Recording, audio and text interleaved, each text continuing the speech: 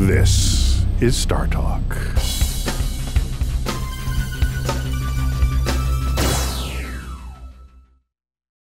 We're talking about going to Mars. And about, like, humans going to Mars. Humans going to Mars. I'm so, like, curious about the movie that you've mentioned a few times already, John, The Martian. And I understand that, like, Andy Weir, did he get advice from NASA at some point? Like, it seems to be quite realistic, no? I think he talked to the scientists and engineers at the Jet Propulsion Laboratory there in Pasadena, not far from where he lives. So I think he got a lot of first-class advice on sending robots to Mars and what it was like to send people to Mars. What did you know, I get asked that question about that movie almost all the time. You know, whenever I speak, I want to know about Gravity or The Martian, that I like it. And from my perspective, John, when I see a space movie, I just try to look and see if the astronaut was cool. Yeah. I really don't, you know, to me, you know, George Clooney was cool. Yeah, he was. I don't really, you know, whatever. Yeah, you know, there's a lot of science things wrong with it, but as long as George Clooney looked cool, that was fine. Matt Damon was cool. He got stuck with an antenna in the chest and sewed himself up. Now, I would look at that and I would go, ah, and I would scream. But people think because I'm an astronaut, I would very coolly pull it out of my chest and sew myself up. Matthew McConaughey, you know, that guy needed a drink. He was a little bit too intense. I was, you know, a little disappointed with that movie, Interstellar, but I just look at the way the astronaut's portrayed. If he's cool or he or she's cool, I'm good with it. But John, what did you think about the movie The Martian? I'm sure you get questions all the time about that. What was your opinion?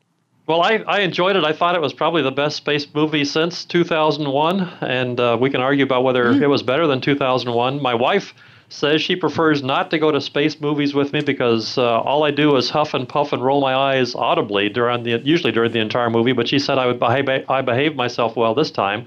In fact, the only snide comment that either of us made was one she made during one of the climactic EVA scenes. She noticed the astronaut was not tethered to the spacecraft, and she said that would never happen. How could they make a movie with that in it?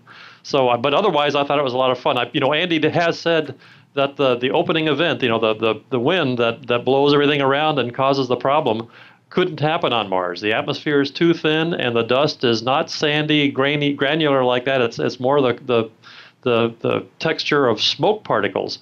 So, and he said, I asked him that question during a Q&A one time, and he said, yes, I know, but I needed to start the movie somehow, and that's how I chose to do it, and it turned out okay. Did you just show up at a Q&A like a regular citizen? Like, he didn't know that you had all this surprise?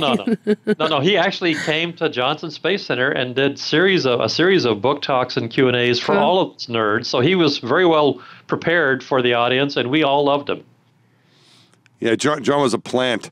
Yeah. You go in there and say, hey, what was wrong? But that was right. And the EVA scene, the spacewalking scene at the end, as soon as you mentioned that, my son and I saw it together, and he said the same thing. He goes, Dad, what kind of spacewalk are they doing? Even my son, my son was picked up on it. Yeah. Yes, it was very unprofessional the way they were untethered at the end. But you were like, but wasn't it cool when he pulled the antenna out of it? Right. I said, yeah, don't worry about that. Matt Damon was a cool astronaut. This one's approved. It's good. It must be great, like, PR, right? Like, that's like when you see a great movie about space, like, it makes you think highly of NASA for some reason. I think so. What do you think, John? I think that was good for us, wasn't it? I agree. We got a lot. We certainly used it for a lot of publicity. We tried to link a lot of the one-year mission space station work to it and things like that. So yeah, I thought it was great. John, but there's also this serious part to what the movie portrayed, which was how do you keep a crew alive? Now, he was in a survival situation, but still, there must be a lot of parallels with the work you're doing to what you saw in that movie, right? Food and water and life support and so on, yeah? Exactly. Well, I mean, the food was actually the potato was like another supporting actor in the whole movie, and that's your like buddy in the whole history of Ireland. Right. But Mike, your pal Don potatoes Pettit, are huge for us. Have you heard what Don Pettit said about potatoes in space, though, Mike? No, Don Pettit is one of my best friends, and a very entertaining guy and a genius. Very rare for an astronaut, let me add. Like, what did he say this time? Don Pettit said he's never seen a potato on the space station or on the shuttle that was not sliced and had its eyes cut out. So there's no way a potato in space would have been able to grow and produce more potatoes. But Don did actually grow stuff in space, and he are growing stuff on the space. But Don grew his own. He grew a sunflower and he grew a squash. Yeah, that it was kind of on his own.